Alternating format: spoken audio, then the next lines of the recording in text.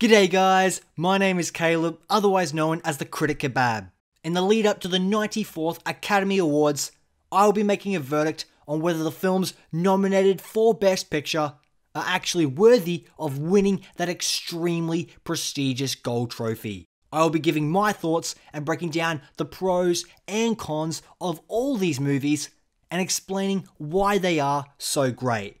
That is, if they're even good at all. There will be a playlist with all the videos, so make sure you check them out and follow me on Letterboxd if you want to see my ranking of these 2021 Best Picture films. Hit that subscribe button so you don't miss out on more content like this. In this video, I'm going to be reviewing Nightmare Alley, which stars Bradley Cooper, Rooney Mara, as well as Cate Blanchett, and is directed by Guillermo del Toro.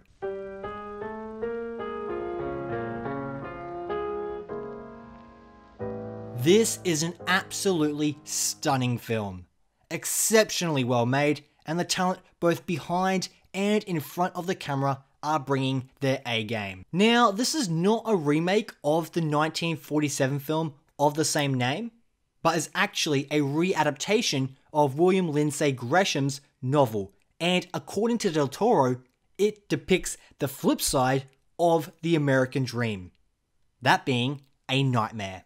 Nightmare Alley is about a man called Stanton.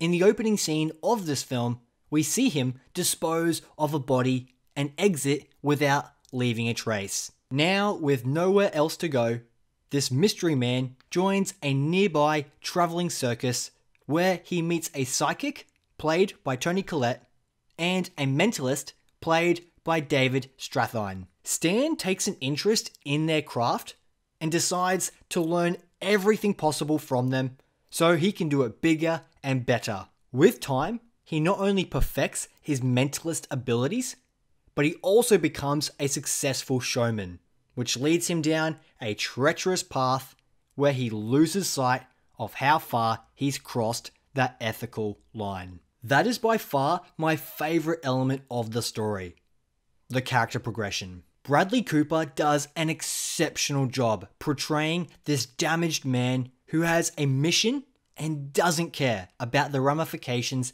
on other people because his ego is so inflated. He does literally everything possible to avoid ramifications affecting him, but takes no care in what happens to those he performs for. The best example of this is Judge Hill and his wife.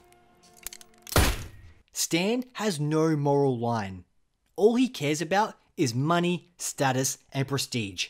And the extreme lengths he goes to is what makes this film entertaining. Seeing where Stan starts, all the chaos he undergoes, sweeping up Molly in the process, then where he finishes, it really is a great, poetic, tragic ending. I loved the balance between subtle and overt storytelling as well. Del Toro uses lots of visuals to foreshadow what is to come. Stan being surrounded by chickens in cages, something he will become accustomed to very soon, as well as many other small little details here and there for those paying close attention. Stan taking pride in not being an alcoholic was also very interesting. We come to learn that his relationship with his father was very distasteful, and at the core of that relationship was alcohol misuse. Again, seeing Stan being so hard against drinking it to then becoming a full-blown drunk hobo, it really ties into what he says at the end. I was born for it. The dynamic between Bradley Cooper and Cate Blanchett, the psychiatrist, was also very captivating. Their acting has so many layers, because you have two masters of their craft trying to outsmart each other, whilst taking advantage of the other, whilst also coming together to have an affair. Great performances by the pair. And this is where I'll lead into my first negative.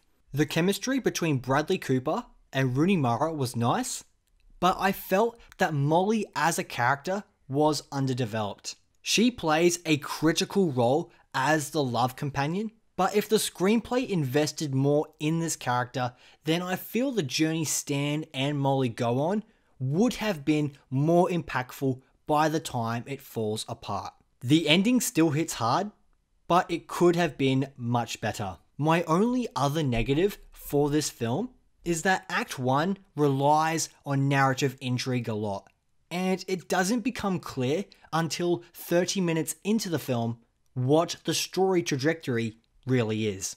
Hey, Pete, I'd love to learn anything that you want to teach me. Once you discover that Stan is going to upskill as a mentalist, the story becomes fully engaging. And that's thanks to so many great performances. Shout out to Willem Dafoe. Other than that, I found almost everything else about this film to be amazing. The costume design is phenomenal, so many great outfits and silhouette shots that profile these characters beautifully. I loved the cinematography as well. The camera movement is exquisite and the lighting is perfect all the way through. This is helped by the expert production design and amazing sets that were created by Tamara Deverell and her team. Overall, this was a really enchanting movie.